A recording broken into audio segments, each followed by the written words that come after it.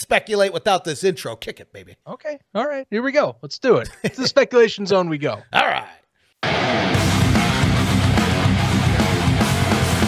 So yes, welcome to the speculation zone officially. So as we said, already done a few, already kind of started the pre-roll to it, but now we are fully in and on board. Again, the question of our, of course, spring stock is really what is prominent here because we might have another hub at play.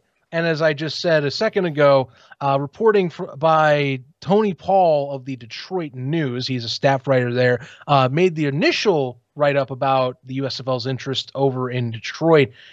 He now writes, and this is the title of it, USFL explores Metro Detroit hub for 2023. Eastern Michigan has been contacted. So what does this all mean? So first, the Eastern Michigan part. By Eastern Michigan, he's referring to Eastern Michigan University, the Mid-American Conference school up in Ypsilanti, 40 minutes outside of Metro Detroit.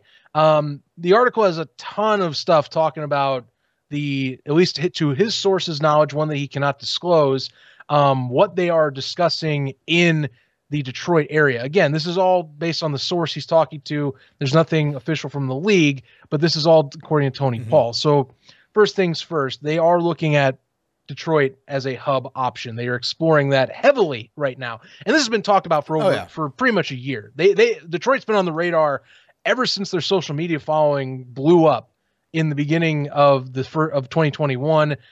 They are very much wanting to go out there. There's been two options now. According to this article, you have two different stadium options the league's looking at. One seems to be more of the favorite right now, but the other is still at play. We knew about Ford Field. That was the initial talk, that Ford Field would be at play for a potential hub. That is currently one of the USFL's stadiums that's on the radar. It's in downtown Detroit. It's right across from Tiger Stadium. It makes a lot of sense if you want to go right there. Thing is, it's a busy concert venue during the summer and spring. So, and probably you have to think about stadium rental costs. It's not cheap. That is not going to be a cheap one. Detroit is a busy, think about this. Detroit might be not a big player in terms of what you think of Detroit today, but in terms of media market, it's kind of a big media market if you look into it. It's top 15. I remember if it's top 15, at the very least, it's top 10, if I'm remembering the order right from my last time checking out the media sizes. So if they can get to Metro Detroit, that would be a massive win for the league if they do it where it's fiscal for them and makes sense. If not, here's the one that has been in some circles that we've talked, in some community circles we've talked, well, maybe this is a secondary option. Not sure if they would fully go here, but according to Tony Paul, this seems to be kind of the one that has the most steam behind it, is going to Eastern Michigan University, playing at Rynerson Stadium, which is known as the Factory out there. And that's, again, it's a 40-minute drive out from Detroit. It's still in the suburban Metro area. Detroit. Metro Detroit is huge. And Ypsi, hey, you know what? There's a lot worse places than Ypsi. Ypsilanti is not too bad. And I'll tell you, great pizza out there. Good times. What? That makes me want to go. Yeah. Oh, to Detroit style. Have you ever had Buddy's Pizza? No, I've not had Buddy's Pizza. Sign us up. This is why we almost have to do spring style. If we're in the speculation zone. If it is the case, I'm not saying it's yet at the stage where it was a week ago with Memphis, where it's like, oh my God, there's so much smoke that there's got to be a fire under there somewhere, like about to blow up. This is more of like, okay, there's a lot surrounding it. We just need to get the final pieces in order if this is the case. Now, Rynerson Field, some things you want to mention here. It holds about 30,000 fans in the stadium. They had spent a few million recently to upgrade locker and facilities over there. Interesting part as well, it is designed as a dual-purpose stadium in the fact that it has a track and field surrounding it. It also has a gray field. The turf is to match one of the secondary colors of Eastern Michigan. So that would be a little caveat to playing there if you did. Whereas, of course, again, the benefits of Ford Field, you're downtown. It's a standard turf field, which is something that's specified in this article, by the way. They want a turf field, something that can hold up to the weather conditions. Because think about this. Birmingham and Memphis, southern weather. It's a little warmer. Yeah, there's going to be some rain, but you don't have a potential threat of, say, snow in April. Michigan, It still is there. It's not as bad as, say, if you played in February and March, but trust me, from you living up there and from me living up near Chicago, snow still can be a thing in April. I've seen it snow in May. Yeah, I mean, you still want to have stable field conditions, and it doesn't look sloppy.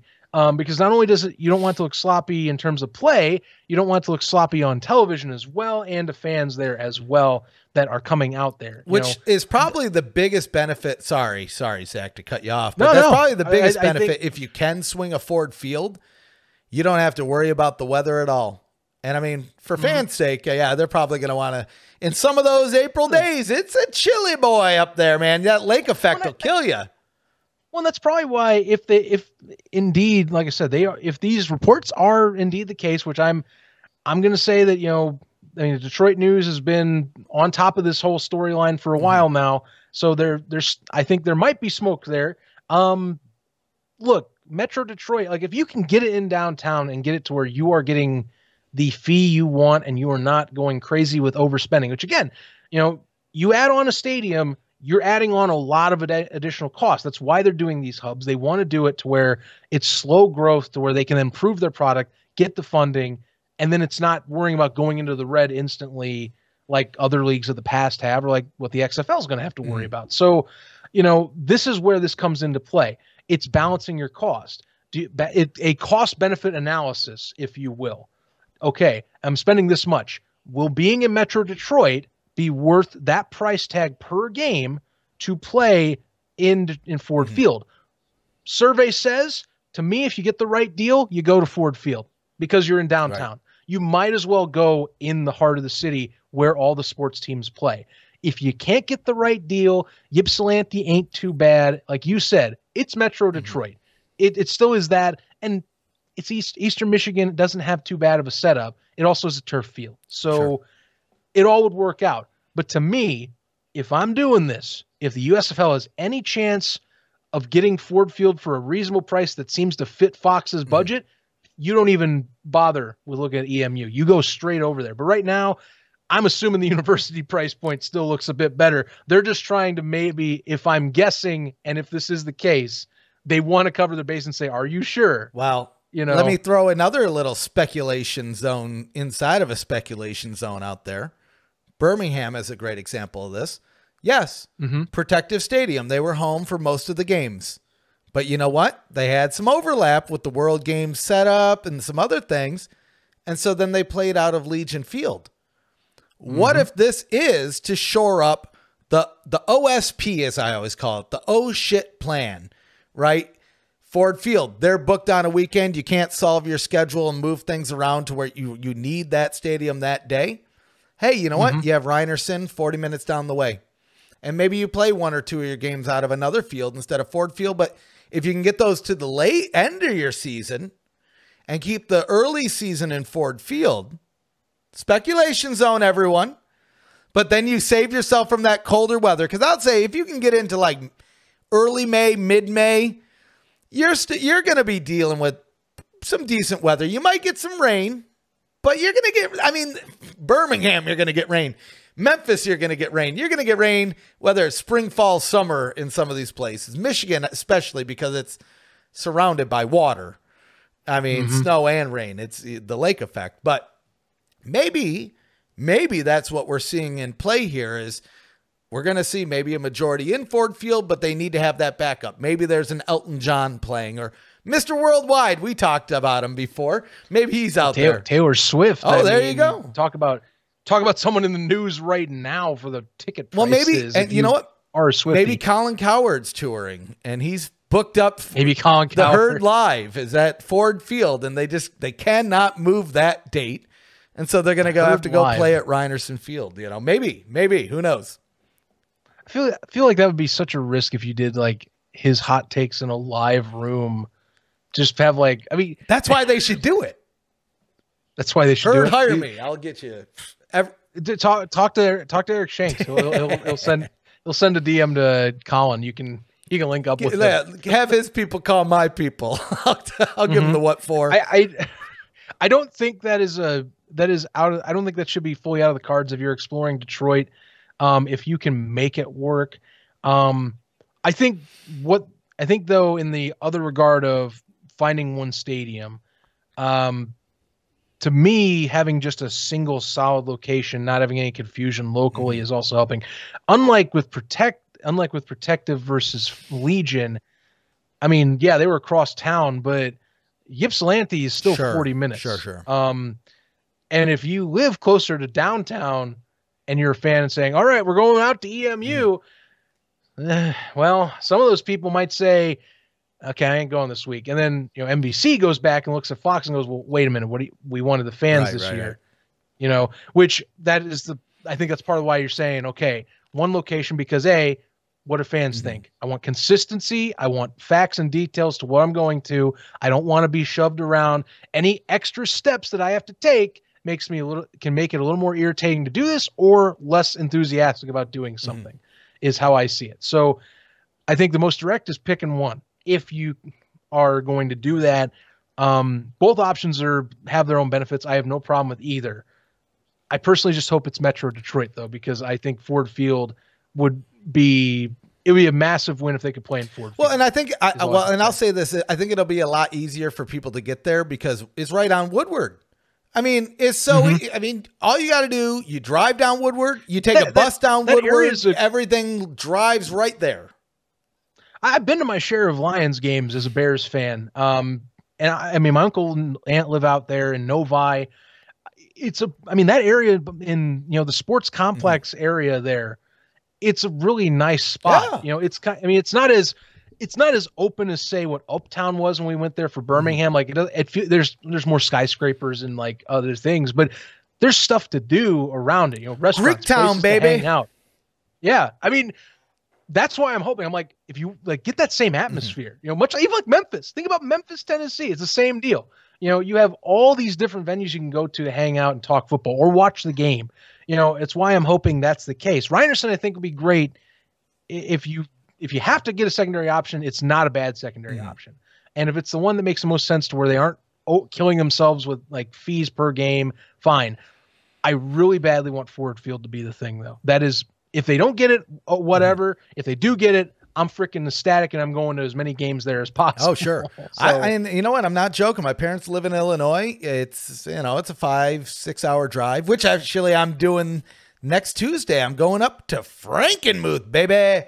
Look at you. Frankenmuth and Bronner's Christmas Village.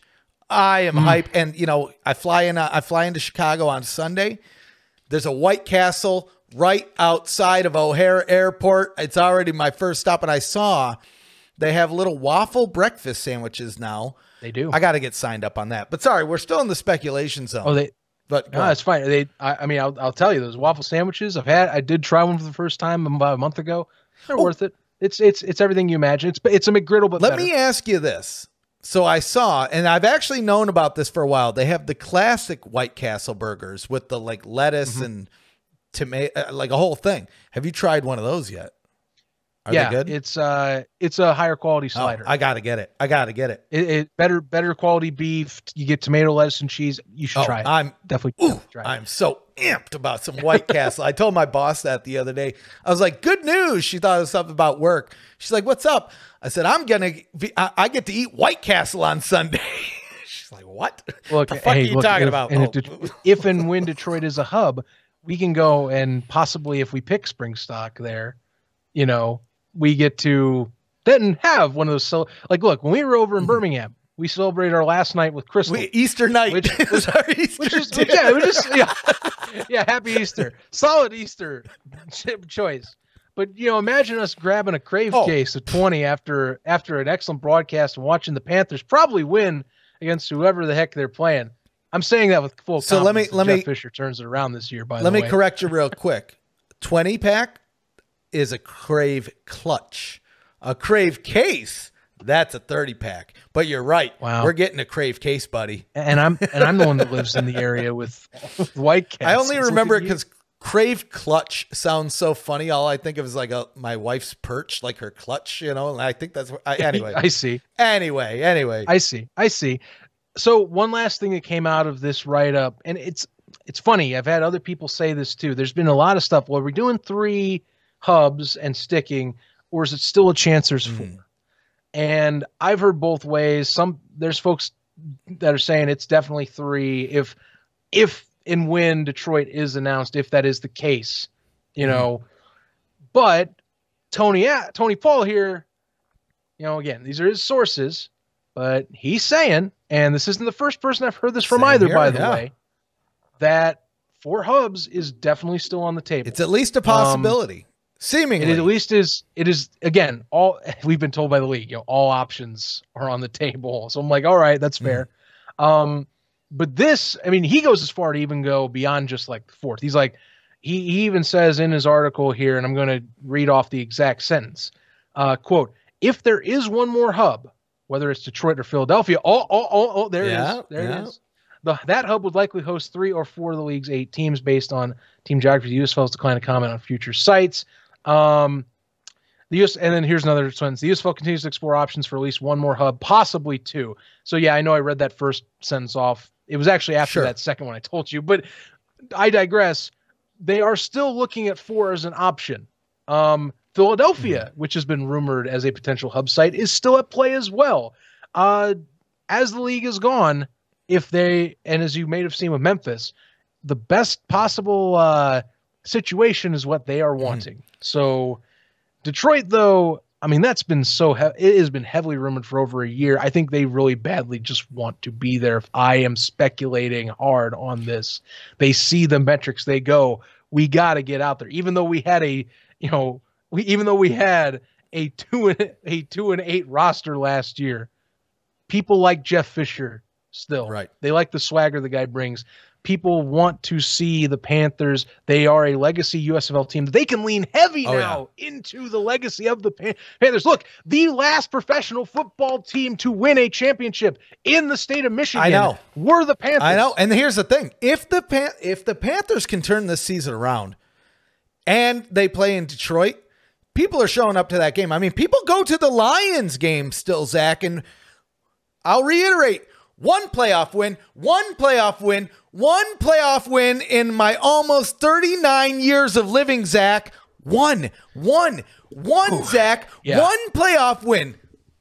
One. All we need to do, if the Panthers play just football, win football games. Zachy boy, speaking of football games, Bears and the Lions played last week. Who won that one again? 2 weeks in a row. This is what the Lions do. They come in. I think I talked about this. They come in kind of hot. They don't even come in hot. They almost win games in the beginning of the season where people are like, oh boy, these Lions are good. They're only losing by 3. I'm like, but no, they're losing. And then they start playing really poorly and everybody's like, well, there's the Lions again. But then they beat the Packers. Then they beat the Bears. And all is right in the world. Now, the Bears, you know what? I don't hate the Bears because I feel like you and I, you know, we're the NFC North. There's one team, FTP. That one felt good. FTP, baby. I'll even take a worse draft pick if we can beat the Packers twice this year. You know what? Sign us up. And you know what? The Rams are serving us up a pretty nice pick as well. So next year, we're going to have really great picks. And you want to know the outcome, Zach? They're going to suck. They're going to be the Lions. That's what they do.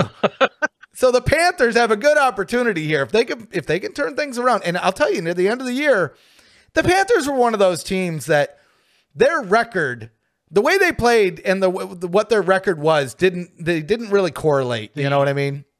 They were scrappy in so many losses. I mean, that's one of the cases where I'm just like, dude, if you can put a few pieces together. I mean, it sounds like their quarterback room is coming back for the most part. You know, it wasn't fully written up by the league, but Josh Love, you know, is there. It sounds like, I mean, there's been nothing on Paxton Lynch, but I'm assuming that they are wanting Paxton. Eric Barrier, according to at least the USFL contracting setup, he should at least still be there, and he had some solid flashes against the Generals. So they're on the fence. Look, if you get a hub and you get a winning team out there in Detroit this season, you know, say the perfect case scenario, say you have 3 hubs. and this is just in terms of league exposure and like fans getting rooted. I'm not saying if you're a fan of like the Gamblers or of the Breakers, you lose and big and you go and have a poor year, that's good. But say you have the 3 hub cities, all of them winning records, all get playoff berths. If you're the league officer going, hell yeah. Why?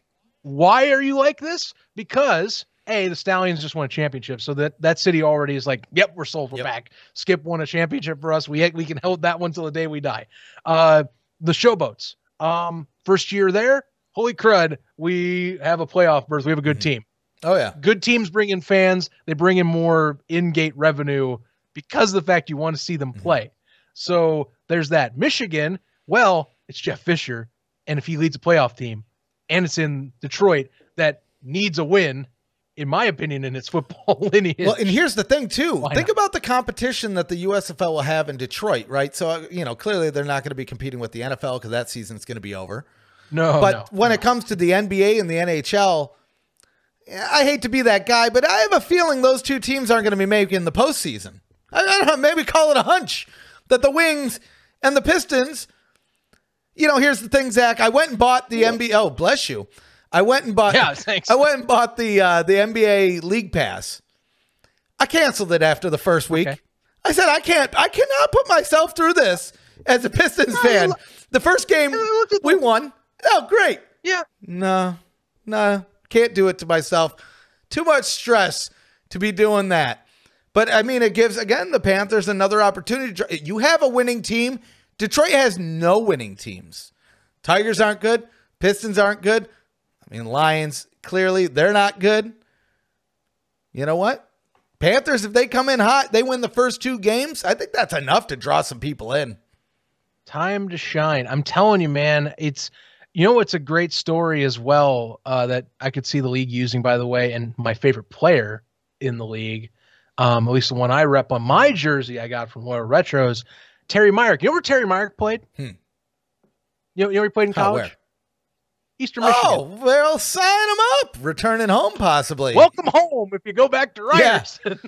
Yeah. Very nice. That would be pretty cool for him then if they do play there. Because think about that, right? Like returning, but in a professional setting, right? So sign him up there.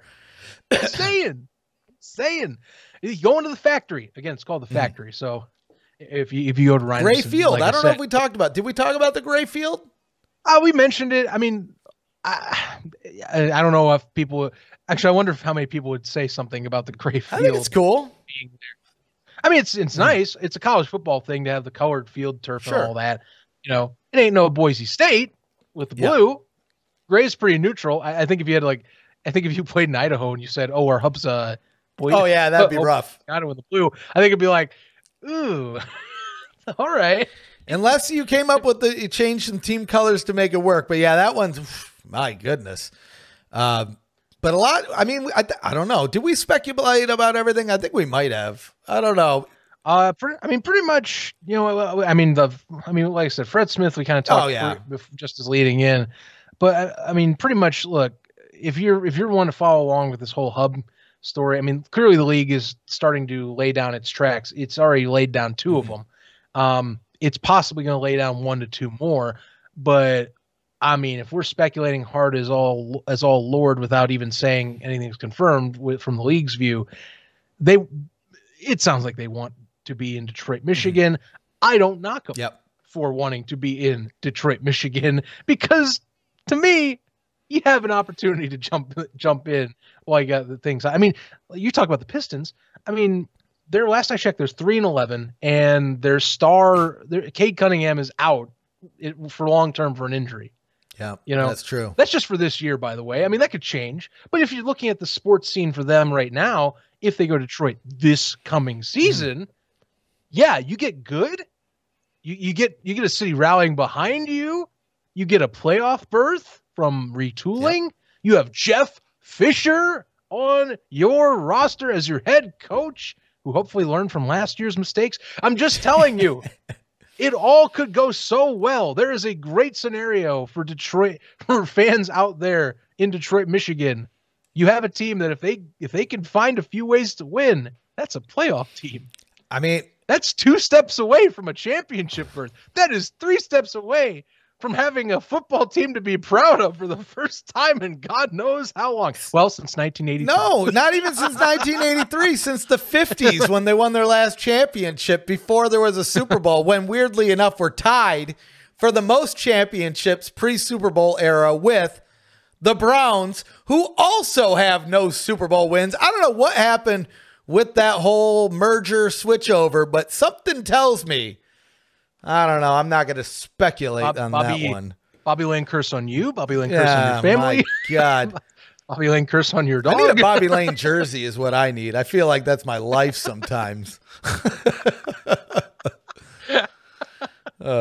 Oh my goodness. I can't wait to see what comes out of this.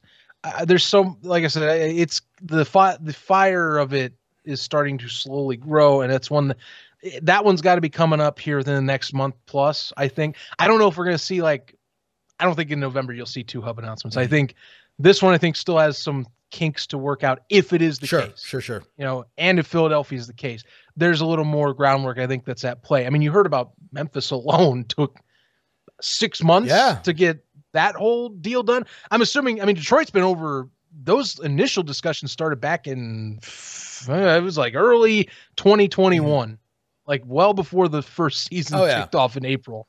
So that has clearly been a while. They want to do that one right, if that is the case. For sure. If this is the case. Again, speculative is the case. I wanted to put that out there and make sure you guys are aware. The league didn't say anything. This is what the news is reporting from Detroit. Keep that in mind. Hopefully one of these days soon, we'll be able to talk about it on the show in an official capacity. So, always this is why you need to be checking out the show.